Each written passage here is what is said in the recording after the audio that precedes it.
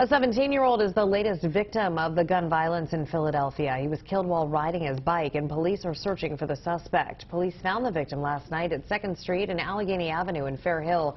Eyewitness News reporter Jasmine Payoute has the story.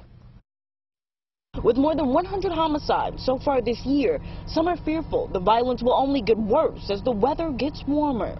It's senseless. The murder in Philly is getting crazy. It's senseless. Like, there's no reason for it. Police say one of the city's latest victims was 17-year-old Javith Reynoso. Surveillance video capturing the teen's final moments as he was riding his bike when a gunman in a pickup truck opens fire. Woke up, came out, I seen a bike laying on the floor. The gunfire shattered car windows, hit a home, and flew into a living room on 2nd and Allegheny Streets in Fairhill around 10:30 Thursday night. Should be out there doing better things and bigger things. Reynoso died at the hospital. Officials say he was armed with a gun when he was found unresponsive. It's beyond me, just in regards to the accessibility that they have to guns, the type of guns they carry. And it's an uphill battle. Carl Day is the pastor at Culture Changing Christians Workshop Center in North Philadelphia.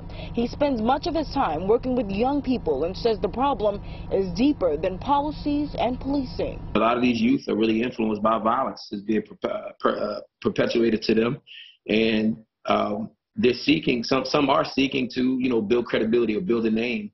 Not to mention the issues of social media. He's encouraging parents to have candid conversations with their kids. In Fairhill, Jasmine Payoute, CBS 3 Eyewitness News.